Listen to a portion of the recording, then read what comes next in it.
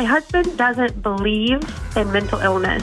My ACEs score is a 9. Whoa! Oh, you could do probably like an entire series just on my life. Your husband actually sounds like he's a nice guy. He's amazing. Okay, and he's an idiot. And those two things can be true at the same time.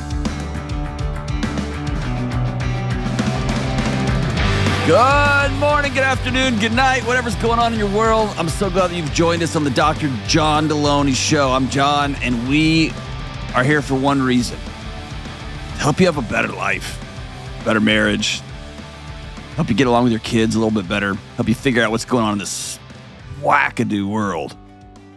Get some questions, some honest answers about your mental health and what's going on. Whatever's going on in your life, we're here to help. And I'm so grateful that you've joined us. And I'm becoming overwhelmed by the countless letters and notes and direct messages, all just the positive things people are doing to change their life, little bitty things here and there, picking up from the show. So thank you so much for being with us. I'm so grateful. If you want to be on the show, give me a buzz, 1-844-693-3291. And it makes all the difference in the world. Super weird, but it makes all the difference in the world if you will just hit the subscribe button. If you listen to this on Apple Podcast or Spotify Podcast, if you will subscribe to the show, YouTube, subscribe to the show, leave great killer 5-star reviews. All that stuff helps so much, helps all across the board. Helps put this show in front of people who have never heard of it, whose marriages are falling apart, whose kids are bonkers, who are struggling with depression, anxiety, whatever. And they would never have known about the show otherwise. And we got it in front of them just because you took it 1 second to hit subscribe. So thank you so much to everybody who's doing that. It means the world. Let's go out to Sadie in Yorktown. Sadie, what's up, Sadie? Hello. How we doing? I'm good. How are you? We are rocking on to the break of dawn, Sadie. Having a party. Oh, yeah. Oh, yeah. What's up?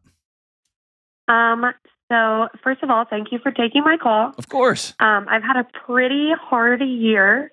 And your podcast and your show I watch it every day, and it's giving me some awesome tips for dealing with my childhood trauma and some things I struggle with.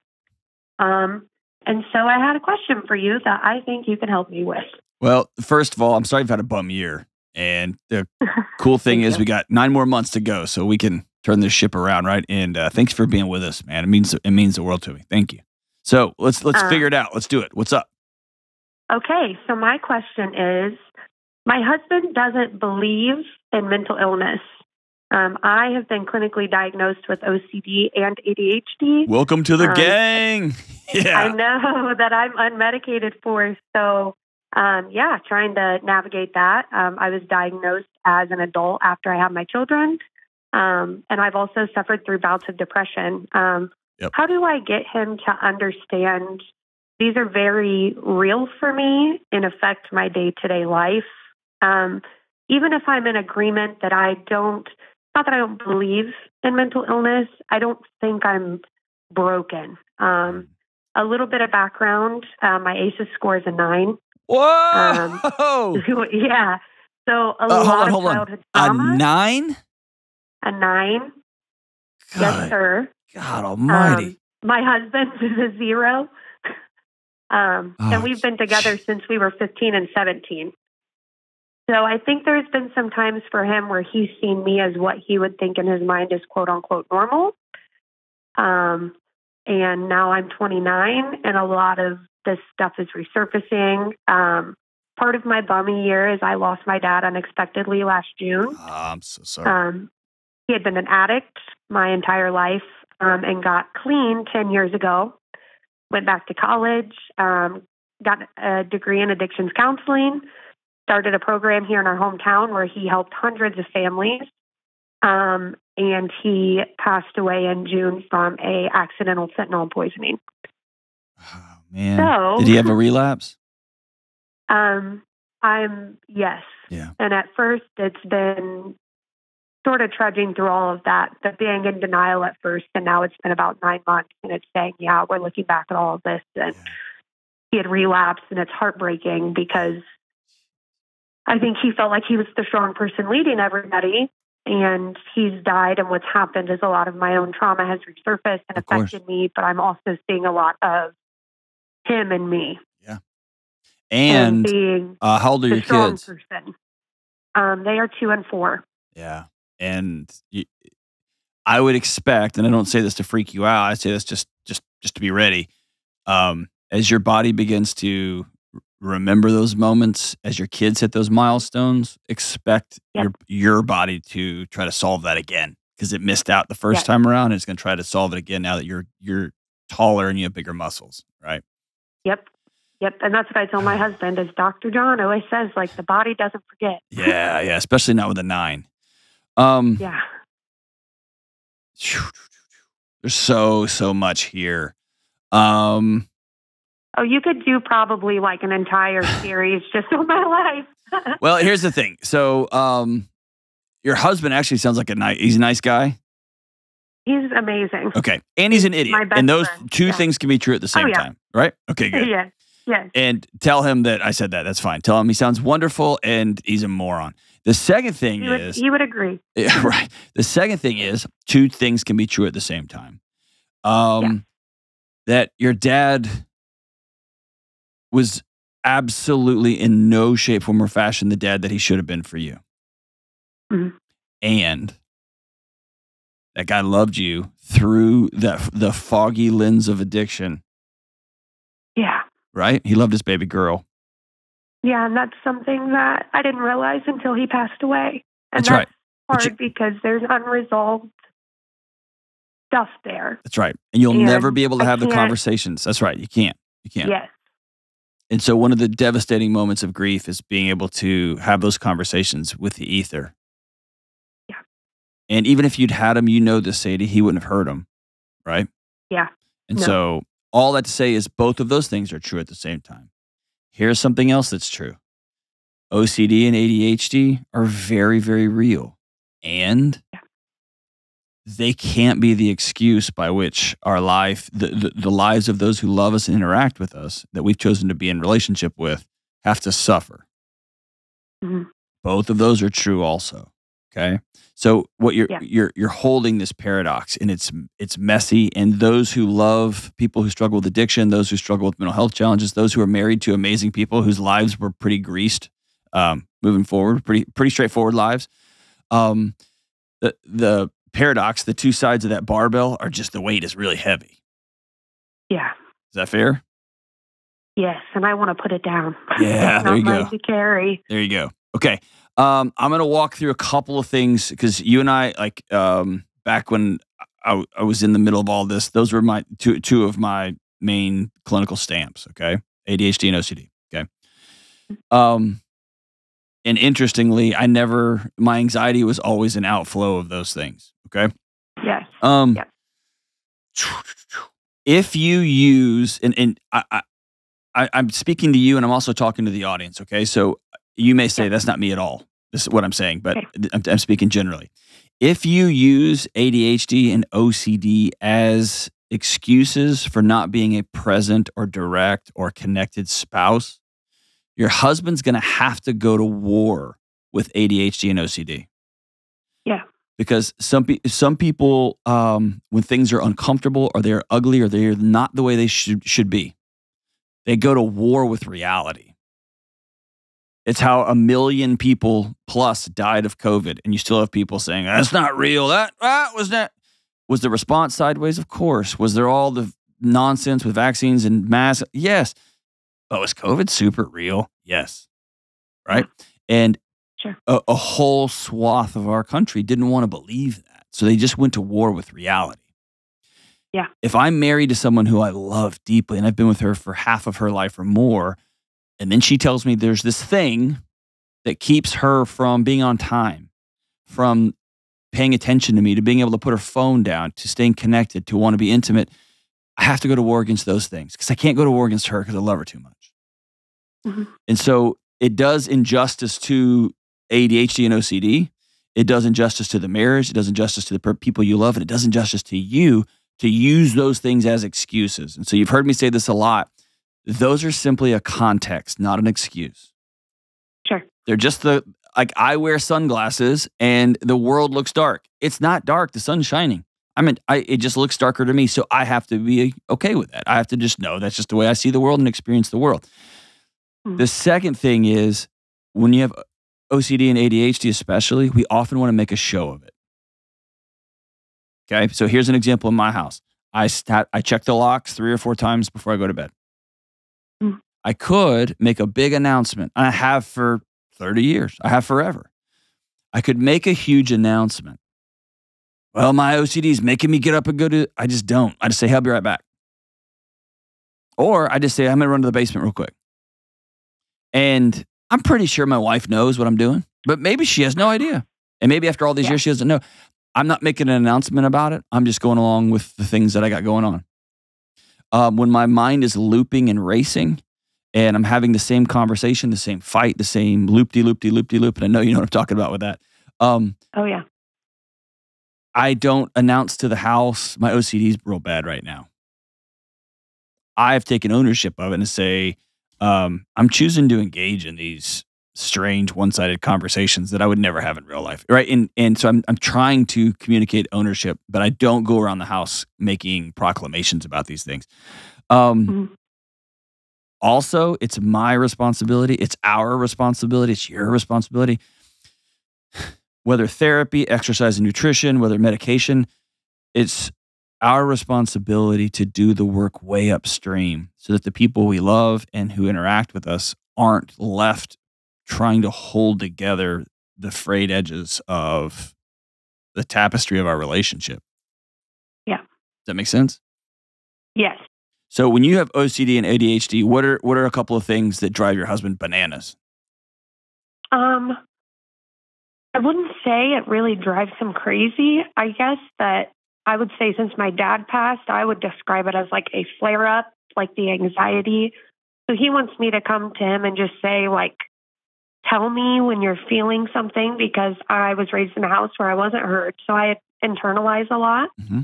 I'm at an age and a point in my marriage. We've been married almost 7 years, where it's like my dad died and I didn't realize all these things before that are not flaws in me necessarily, but just it's things like hiding. Like when I was little, I would physically hide a lot. Yep.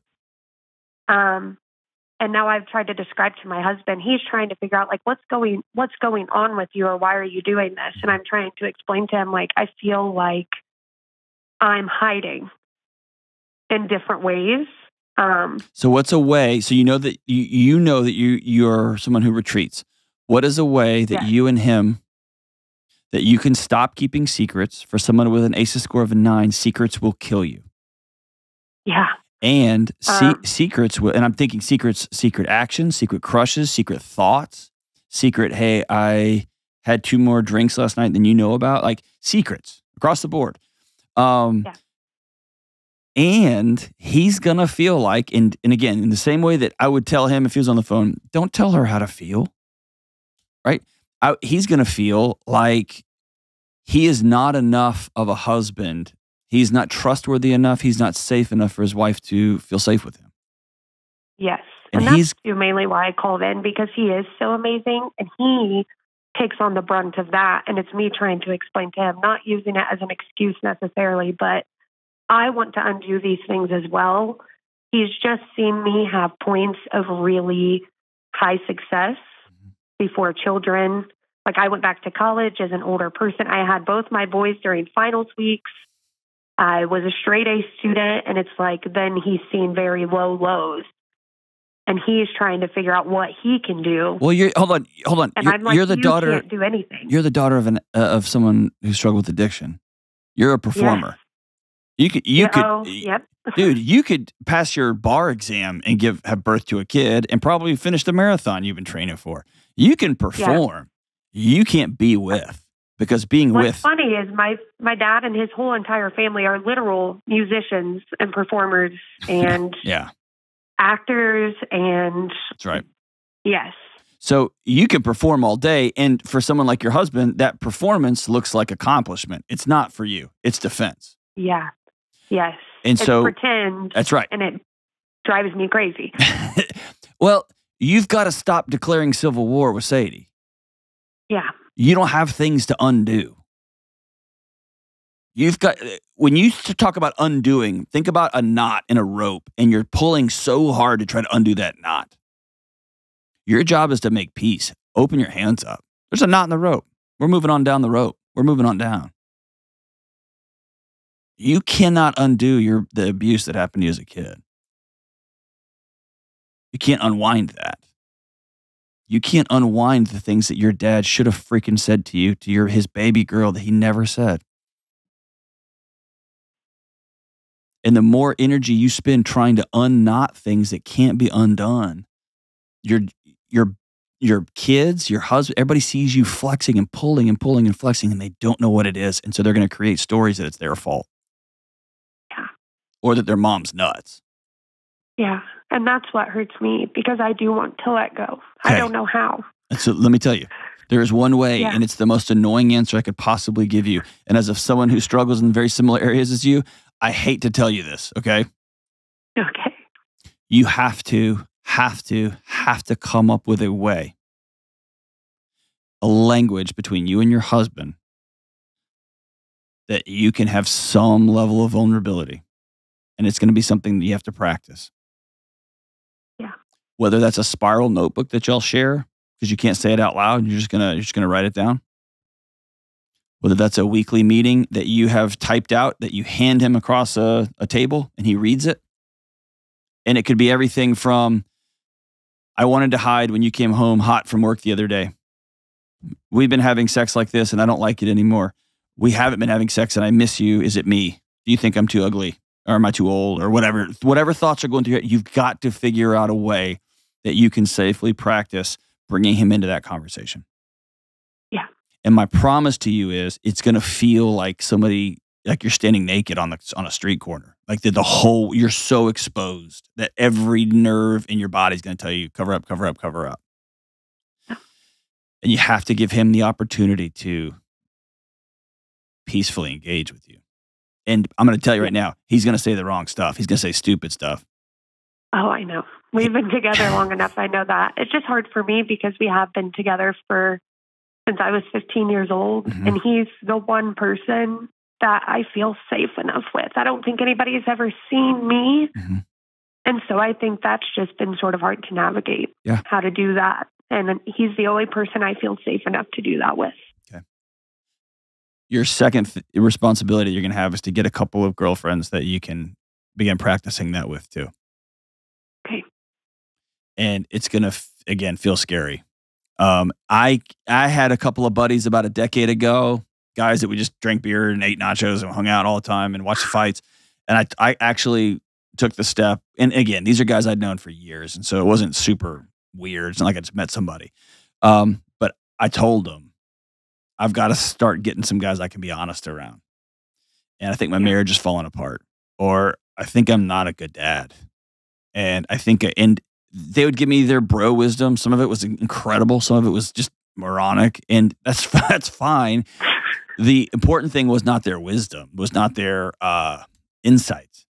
The important thing was I said it out loud in a group of people that I knew were still going to be ride or die with me anyway.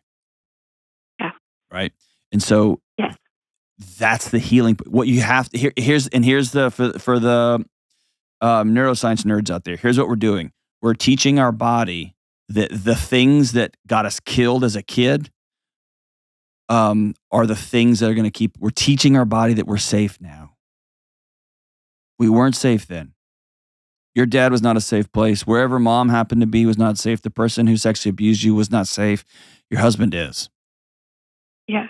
These two women are. And what we're going to do is we're going to practice setting these things down. And when you feel yourself taking them up, we're just going to write that down. I'm going to write that down.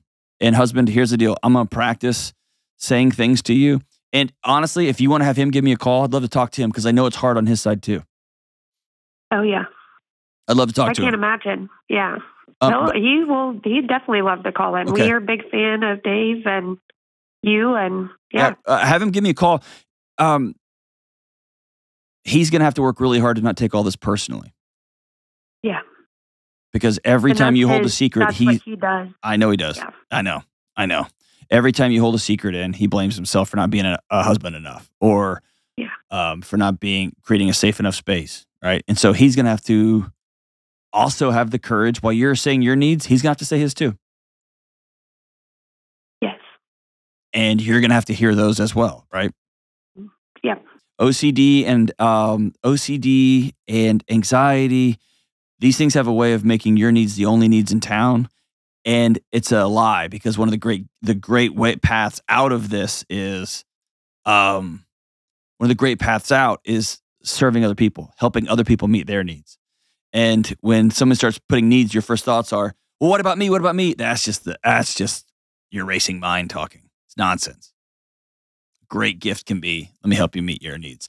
But again, I want to practice this. I want you all to practice, figure it out, practice. We're going to put a breakfast on the calendar. We're going to put a lunch on the calendar. I'm going to put a spiral notebook on your pillow and you put it back on my pillow. I'm just going to write some of these things down, or I can just tell you 15 minutes at night before we go to bed, or when we wake up in the morning, I'm going to tell you these things. And they're going to come in waves. And there's going to be some days when everything's wonderful. There's going to be waves that come through and everything is a disaster. But let me say this, and I hope this finds its way into your heart a little bit. Your dad wasn't well. Your dad was sick. Your dad struggled hard. And I think at the end, your dad loved his little girl. And as long as you live, you'll never understand the demons he was fighting. Those that told him the only way to get through today is more pills. Whew. Open your hands to that. Before you go to bed tonight, I want you to write a letter in a notebook with a pen to 7-year-old Sadie. And tell her you're sorry you've been blaming her for so much, and you've been giving her so much to carry, and it's time for her to go play with her friends like 7-year-olds are supposed to do. And I want you to tell that 7-year-old Sadie that you love her, that Dad loved her. It's time for her to stop defending you. I'll be with you every step of the way, Sadie. Thanks for your call. Hang on the line. I'm going to send you a copy of Own Your Past, Change Your Future. You may already have it, but I'm going to send you a copy of it anyway, and you and your husband can read it together. We can start this new journey of practicing teaching our body. You weren't okay then. We're okay now. We'll be right back. Hey, Delony here. Folks, getting out of debt and getting good sleep have something in common: intentionality. And when you're working your way out of debt, you have to be purposeful. You got to build your emergency fund, pay off your debt, smallest to largest, and stick with it. All that stuff. And when you're ready to invest in good sleep, you have to have a plan too. You got to get that early morning sunlight. You got to exercise. You got to cut out all this caffeine, and you got to limit screen time. And you have to budget for a premium quality mattress, because it makes an enormous difference. And that's why I recommend Dream Cloud mattresses. And for my friends on a budget, I have incredible news. Right now, Dream Cloud is offering my listeners 25% off their order, plus $50 in additional savings. And why not $599 more in accessories with promo code John Delony. That's pillows, luxury sheets, and a mattress protector. And Dream Cloud gives you a 1-year in-home trial so you can make sure it's the right fit. So it's time to invest in good sleep. Have a budget meeting with your spouse, make a plan, and then go to dreamcloudsleep.com and use code John Delony to get your new mattress today.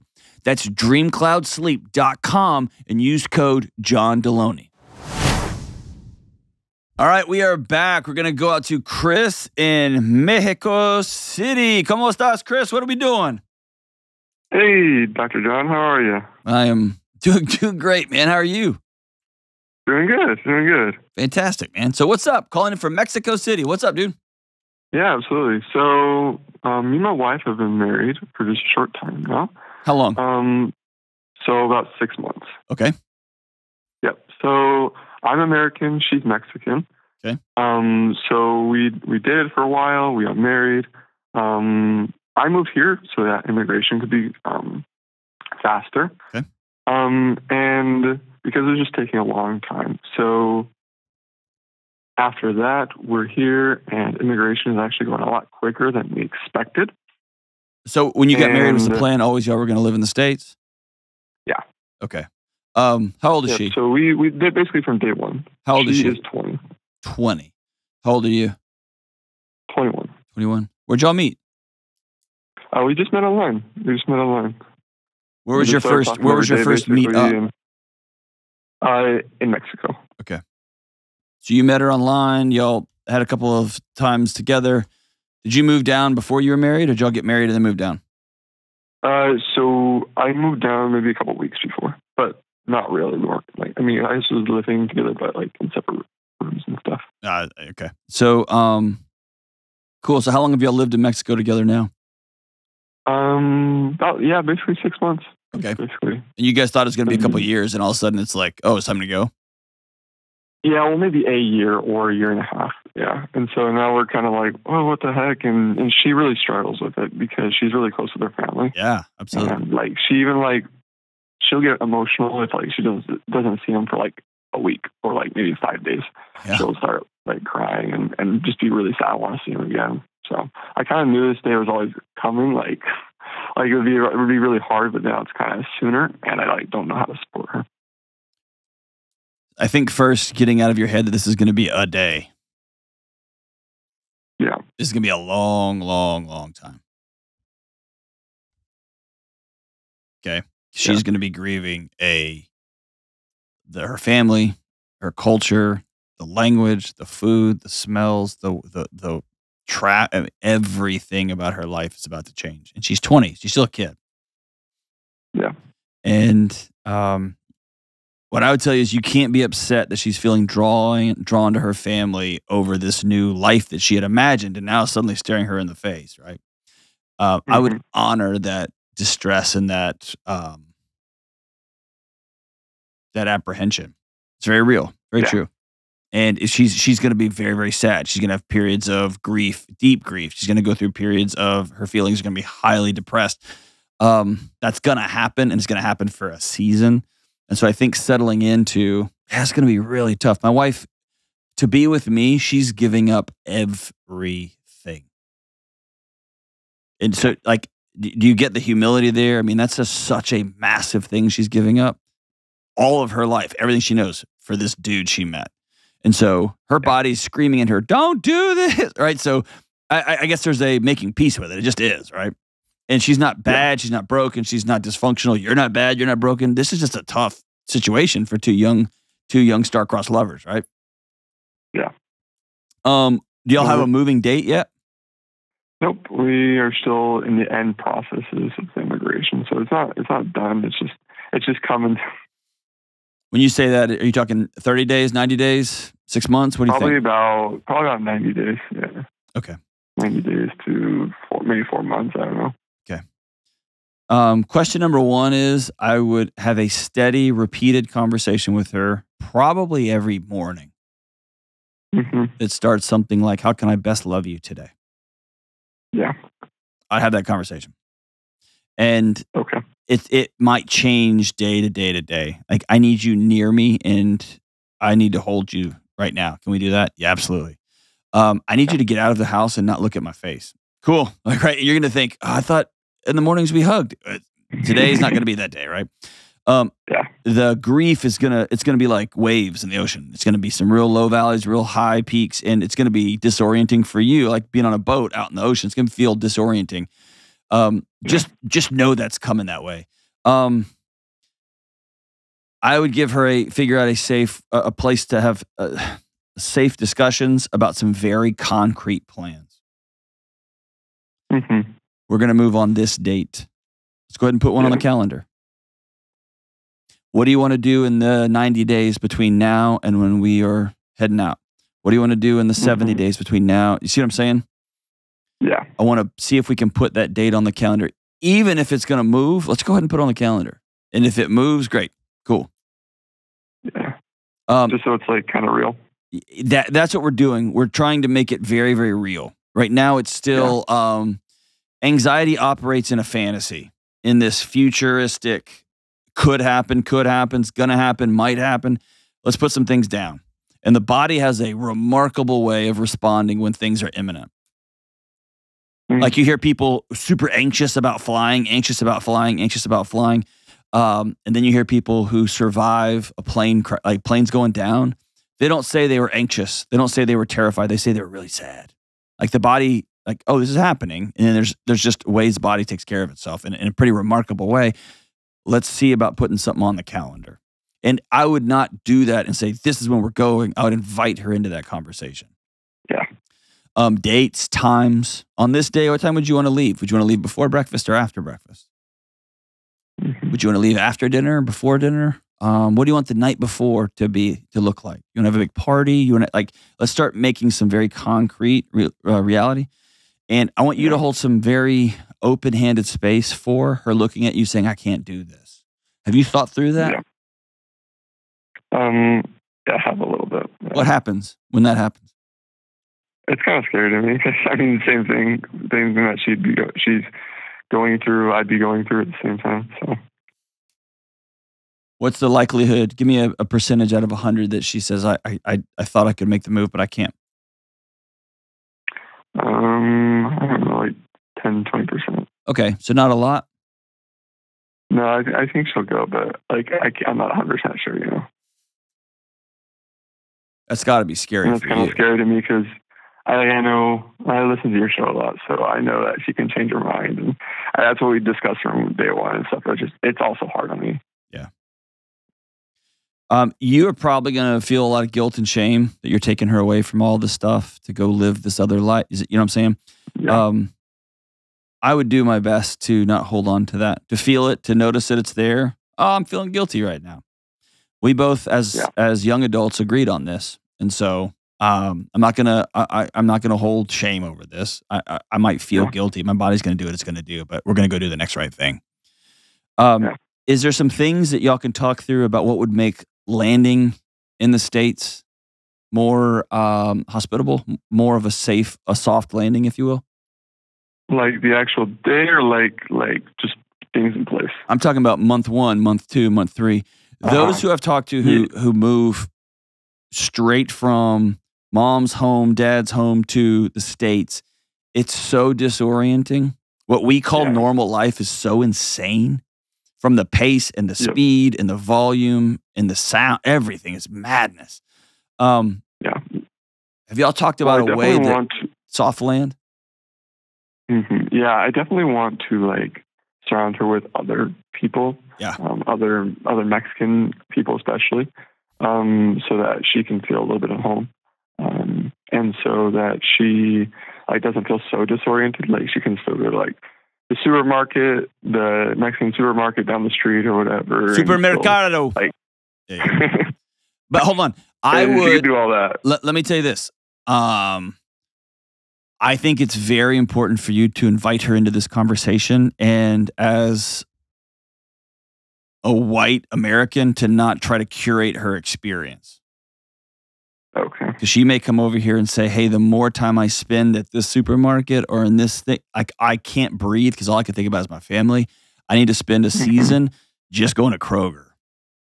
Yeah. Right? And it may be, no. These things give me, they let me exhale when I go into. So I would invite her to, maybe you sit down and say some of the questions, some of the things you were thinking. Hey, I was thinking if we took salsa dancing lessons, or if we ate at such and such restaurant, or if we went to a Hispanic serving church or whatever, that you would feel more at home. But that's just me trying to put stuff on you. What do you think? What do you think's gonna land, right? And you may be all prepped, ready to go, and then she goes once, and she's like, "No, I'm not ever doing that again," right? And I think it's just holding it with a really open hand there. Can you do that? So, yeah, for sure. Cool. So the soft landing would be me not trying to curate her experience, more of just her being in the conversation. How are we going to do this? Yeah, I think it's here is some questions. Here are some opportunities, and maybe even asking the question, how I can work really hard. I want to love you as best I can. Would love look like me trying to find as many opportunities for you to be both culinary, cultural, education? Do you want to try to recreate home here? Because I'll work my butt off to try to make that happen. I'll find the restaurants, the supermarkets, the cultural events. I'll do whatever we can. Or do you want to just close that door for a season? That door will open at some point, make no mistake. But I want to close that door for a season. I want to jump in both feet and try to figure out how Publix works and why y'all are driving on that side of the road. I want to try to figure out all that stuff. And just inviting her in, but with an eagerness to, I want to help you navigate this experience as best as humanly possible, and I'm open to all of it. You see the difference there being she's not moving into another dad who's just going to make her do some things. See what I'm saying? Yeah, that makes complete sense. It's very much a spirit. And she may say, I don't care. You've been there. You do what's best. You tell me. Awesome. Say, okay, cool. I'm going to do this. And then in 2 weeks, we're checking back in. I want you to tell me everything you didn't like about it, everything you did like about it, what gave you peace, what made you feel anxious. Let's check back in.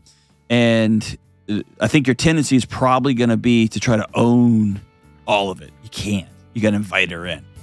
And, man, I wish you guys the best. I hope the transition, it's going to be rocky. It's going to be tough. It's going to be full of tears. It's going to be full of heartbreak. But, man, I hope it goes well. I think is the more you keep your hands open and the more you invite her in to be a part of what happens next, that's the best chance your relationship has. And by the way, for everybody listening, this is for every move, every job transition, every new kid that comes along. Sitting down and saying, how can I best love you in this new season? And hang on, because that season's going to change again, and that season's going to change again. How can I best love you in this new season?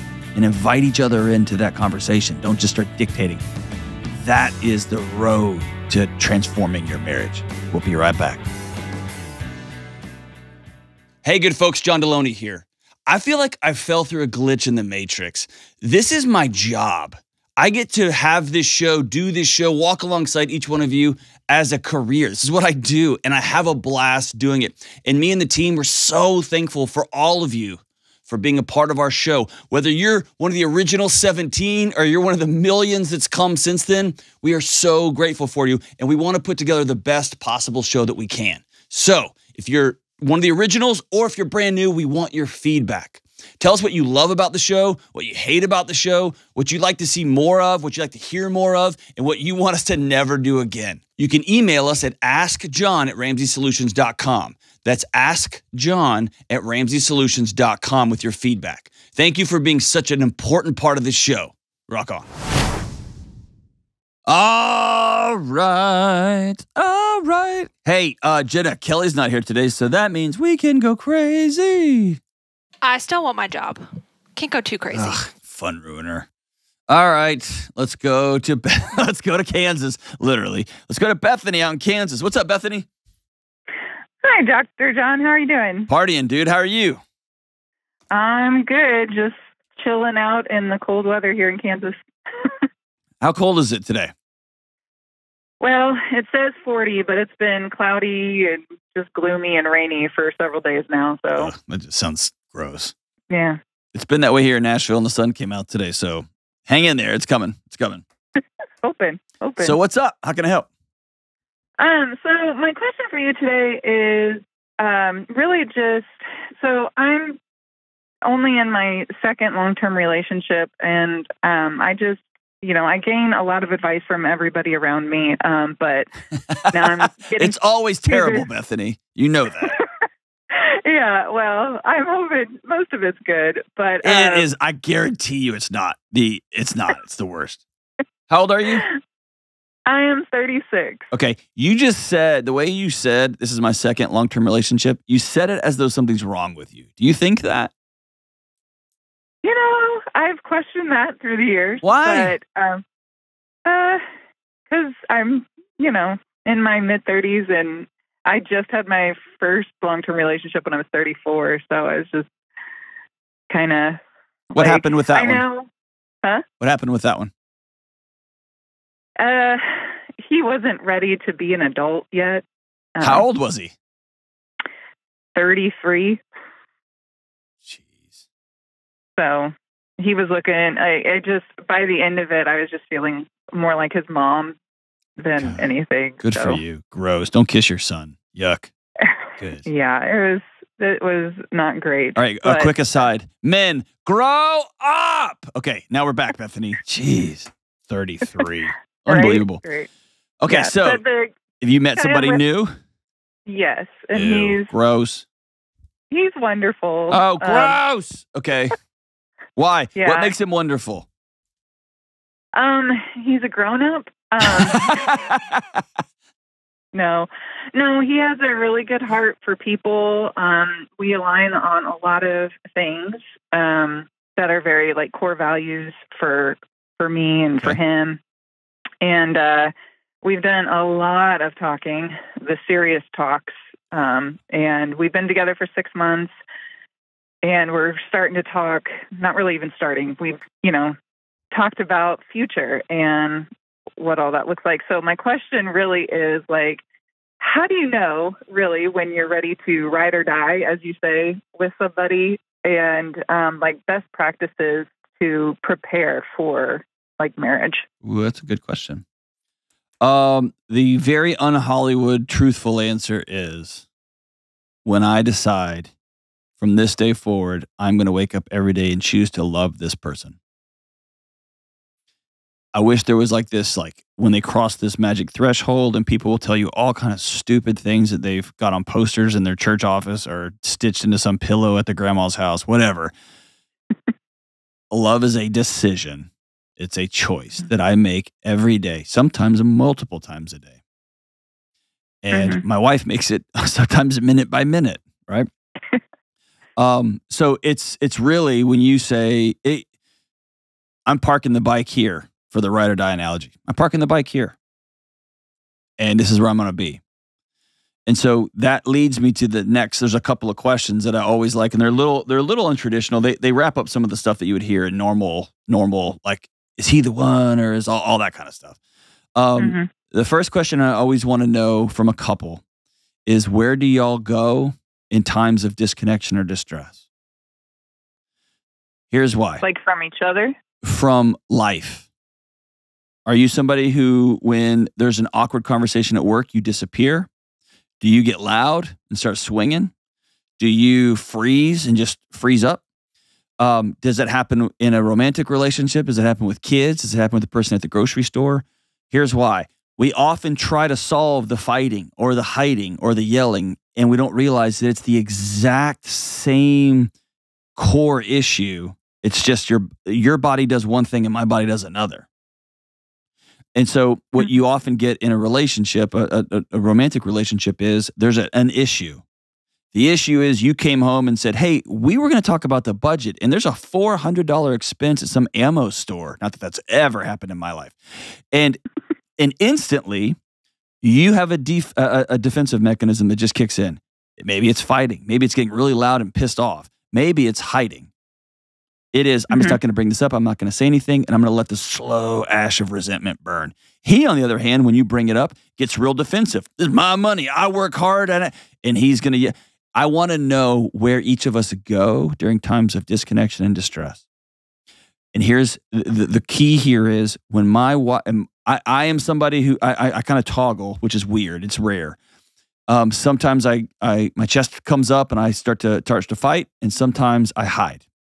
My wife, she pulls away. That's just the way it goes. Now I know when she starts to pull away, her body's telling her she's not safe. It's not because she's got some character issue or some flaw. It's that her body's trying to protect her. And I can then go to the mirror and say, what am I bringing to this that makes the house feel unsafe? See what I'm saying? Usually it's I'm being reckless with spending, or I walk in with bags of gummy candy and she just knows, oh no, he's about to fall off the what, right? So that's question number one.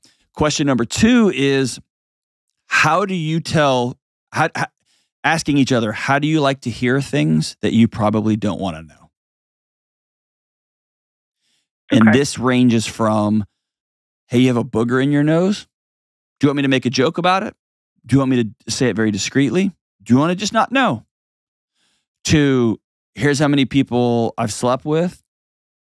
To, here's how many people I don't like it. Like when we're having sex, I don't like it when you do this versus when you do that. Like, How do you want to hear things that are going to be hard to hear? The way you talked to me last night when you were mad makes me want to leave this house. How do you want to hear those things? And let's try to do our best to, can I honor that? If somebody says, I don't ever want you to tell me, I don't ever want to know, you might say, I'm going to tell you. So this might not be a great relationship. Or like my instinct is to make jokes about things. That's just how I handle hard situations. That's really helpful when I'm going into a crisis situation and somebody's passed away and there's really hard things to see. And then we can make a really dark black humor joke and all of us can kind of like giggle through it, right? I learned early on, my wife didn't like me going, oh, you know what I would love to do right now? Kiss you, except you got a booger on your face. Like she didn't, that hurt her feelings. That wasn't cool. What she would like me to say is to whisper into your, hey, you got a booger right there. Just be really matter of fact and direct, facts to your friends, just say it, and then we move on. I had to learn that new language, right? But when she said, can you do it like this? I was like, absolutely, I can do that. That wasn't a big deal to me, okay? So how do you tell each other things you probably don't want to hear? That's number 2. Number 3, the big ones, the role of religion, money, and sex in our relationship. How do you deal with those personally? How are we going to do those things here? And here's the big one. How do each of you respond when those things change? Not if, but when. My relationship with faith is very, very different today than it was when I started dating my wife. Drastically different. There's been seasons of me being a devout atheist, like just almost like proselytizing. And there's been seasons when I'm so in tune with my faith and belief that it's hard. There's not a lot of space for anybody else. And my wife has been through ups and downs in her particular journeys. We all chose at the beginning to hold those things really loosely. It's not my job to make sure she believes everything I believe, but that works for us. Some people couldn't do that, right? And so what's the role of religion? What's the role of money? For me, money is very, very scary. For my wife, it's this amazing opportunity. And so we respond to it differently. We spend differently. We save differently. So what's the role it plays? Same with sex. So you see what I'm saying? What's the role of religion, money, and sex? And then here's the last one. What's the role of kids and extended family? This guy that's just so wonderful. Gross, Bethany. Has he been married before? Yeah, that was kind of like a side question too that I had, but because he has a 23-year-old daughter, and she, like how, like I know I don't really have a say in their relationship, but as we do come to this like situation, she does depend on him financially quite a bit. She's kind of got her and her grandpa like sort of wrapped around her finger in that. And I'm looking at the future of like, you know, if we expand the family, like how do we have that conversation? How do I have that conversation? Or I don't know. That conversation sounds less about he can't afford it or less about there's things we want to do together for our dreams, but he's still paying for an adult. And it sounds more like, I know that grubby little girl. I've seen her before, and she's just taking this man's money. It sounds much more personal than financial. Yeah. Bethany, you're my favorite call I've had in a while. So that's going to be a you issue, not him.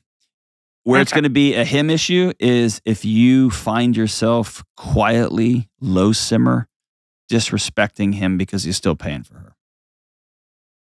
Right. If you have a hard time with the way that if you think you're going to gently steer him away from his daughter, you're not going to. You're gonna cause havoc. Yeah, and I don't want to do that. I know you don't. I know you don't. But you also want her to grow up. I've seen girls like her. Like you want that too. Yeah. I think that's going to be a place where probably bite your tongue on that one. Where it will come up is when you start to say, okay, when we have this conversation about the role of religion, the role of money, the role of sex, that's really a role of what kind of life do we want to live? And in 20 years, when you're 56 and you're 58, what house do you want to have? What town do you want to live in? Where do you want to be? And there's no guarantee we're ever going to get there, but at least let's aim at something and begin formulating a plan. Let's reverse engineer a plan to get there. And that's when it's like, hey, you still send $1,000 a month to your 23-year-old kid? That's a lot. Tell me about that. And it's probably going to be he feels guilty over some divorce, and he still feels like he needs to fund this thing because he's paying this out of guilt. And that happens all the time. And he's going to have to come to the choice that he doesn't want to do that. Yeah. Yeah. I feel like there's a lot of guilt in it. Of course. There almost always is. Almost always is. Yeah. And but he's a good dad. Like, he raised her, so. Of course, he's of course. A good dad. There's also, have you taken her out for coffee just to get to know her? Not one-on-one, not yet. It's still been kind of a get to know her with him around, and so she hasn't. Is your dad still around? Huh? Is your dad still around? Yeah. Are you fully you around your dad and your boyfriend? No. No, you are not. No, you are not. My father-in-law's in town, and I wore a long-sleeve shirt just to cover up my tattoos, and it's my house. In my house. Just out of respect. Just trying to be respectful. And so I tell you that to tell you, you're not getting to know her with her dad around. Right. You're getting to see how she curates her image when old man's around, but you don't know her. I would lean in there because you're going to find a lot about her. You're going to find some stories about him that you don't know. You're going to find out a lot about how she's been raised, how she's operated, and for both really good, and you're going to have some like, whoa, I didn't know all that. And that's part of the picture that you are choosing to opt into if you're with this guy. And I think that's amazing. It's just you just want to make sure the car looks great. I just want to drive it first. Yeah. And what role does your family play? Well, they're 3 hours away, so they're just kind of they're advisors a lot of the time. But I'm talking about Christmas, Thanksgiving, holidays, birthdays, funerals. Yeah. Those are important to us, and that's the difference in my family versus his. Is like it's not really a thing with his family because he has such a small family. But for my family, like it's a big thing. Let's have all those conversations up. What's the role of kids in extended family? Yeah, that is important. Does that sound good? Yeah. Hey, I'm proud of you for asking these fun, hard questions. Well, thank you for allowing me to ask these fun, hard questions. It's your life. You can do whatever you want. Here's the one thing I would challenge you and him on. I would create a spirit of adventure when you're asking these questions, not a spirit of Law and Order SVU inquiry in court. How do you function with religion? What is your thoughts on sex? That's so, like, geez, I now got to fight you. Now my defense mechanisms are coming up. But if we're going on an adventure together, hey, we're thinking about building a life. What's the role faith and religion plays in your world? Is this scientific method something you worship, or is it a cool way to solve science problems? Like, tell me about what you believe. Tell me about what you think. What's the role of money plays in your life? Did you have a lot growing up? Did you have none growing up? Like, let's have a spirit of adventure about these questions. And by the way, every one of these questions will change. Ta-da, that's the big secret nobody tells you about. They'll all change. And so the second question here is probably one of the most important ones. How do I tell you things that you probably don't want to hear? You don't want to know that I used to love it when you did this thing in bed, and then 4 months went by and I hate it. And now you think it's the greatest move. It's your best move. That makes me want to not be around you at all. How do you want me to tell you that? Because you're going to feel embarrassed that for 4 months you've been coming in and doing this thing. How do we have those conversations? Because it's going to shift and it's going to shift and it's going to move. And that is the grand adventure of being married to somebody. And it's not something to be scared of or to run away from. It's something to embrace fully and be like, oh, awesome. I get to have a never-ending adventure with somebody. It's fantastic. What a rad way to live. It's awesome. Hey, hang on the line, Bethany. I'm going to send you the questions for humans for dating couples and for romantic couples. Gross. And those are going to be on me. I want y'all to go through them. You'll have a blast. Hey, thanks for the call. We'll be right back. It seems so easy, but most of us way undervalue real, genuine relationships. Our friendships, our marriages. We don't know what we're doing, and instead of diving into the mess, we accept shallowness and distraction, and we wallpaper over our loneliness. So let me say this boldly. You cannot be well alone. You've got to get connected to real life people and have deep, powerful relationships. I'm talking about relationships where you can be honest, where you can open up, where you can share hard things, and you each know that you'll still show up for each other. And in my new book, Own Your Past, Change Your Future, we'll walk through a not so complicated approach to relationships, mental health, and wellness, and getting connected is a key part of that. That's why you'll learn shallowness and loneliness are so dangerous, and more importantly, you'll learn how to create meaningful relationships in your life moving forward. There is no good app to help adults find friendships, but this book can help. Go to johndelony.com to take the next step towards wellness. That's Own Your Past, Change Your Future at johndelony.com. All right, we are back. Hey, it's celebration time. My book, Own Your Past, Change Your Future, is having its 1-year anniversary today. Thousands of lives have been changed. People have been picking this book up all across the world, and I'm so grateful. This book is my way of sitting with you one-on-one. Just us and some nachos, right? And talking through life, offering practical advice and encouraging you on topics like relationships, trauma, why the world's gone sideways, and most importantly, what do we do about it, right? In celebration of the 1-year anniversary of the book, I want to give you the Own Your Past, Change Your Future audiobook, ebook, and my key talk. This is the genesis of the book.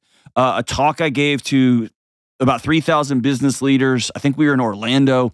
And it touched a nerve in a way that I did not anticipate. And it ended up being the genesis of the book. I'm going to give you a copy of that talk for free when you buy a hardcover copy of Own Your Past, Change Your Future. This deal is for today only. It ends at 11:59 p.m. Central Time. All right? So today only, I'm going to give you all that stuff if you pick up a copy. If you are one of the people who haven't picked it up yet, this is the perfect time. If you're going to buy for Christmas or for the holidays, whatever, this is the moment, okay? This book is not just for people healing from trauma. This is for everybody. I've heard from single moms. I've heard from multi-millionaires. I've heard from police officers. I've heard from veterans. I've heard from everybody in between. Everybody who's looking around the world going, what in the world is going on? So get your copy and all these freebies today before the deal ends at midnight. Go to johndelony.com/deal, D-E-A-L. johndelony.com/deal. And in honor of caller from Kansas and my brothers and sisters from the K-State, song is from the great Kansas. Carry on, wayward son. It goes like this. Carry on, my wayward son. There will be peace when you're done. Lay your weary head to rest. Don't you cry no more. Kelly, that's what you always tell me. Don't cry no more. Once I rose above the noise and confusion just to get a glimpse beyond this illusion. I was soaring even higher, but I flew too high. Kelly gets too high. Though my eyes could see I was still a blind man, though my mind could think I was still a madman, I hear the voices when I'm dreaming. I can hear them say, carry on, my wayward son. I tell you all, keep taking the next step. Stay on the path. You got this. We'll see you soon.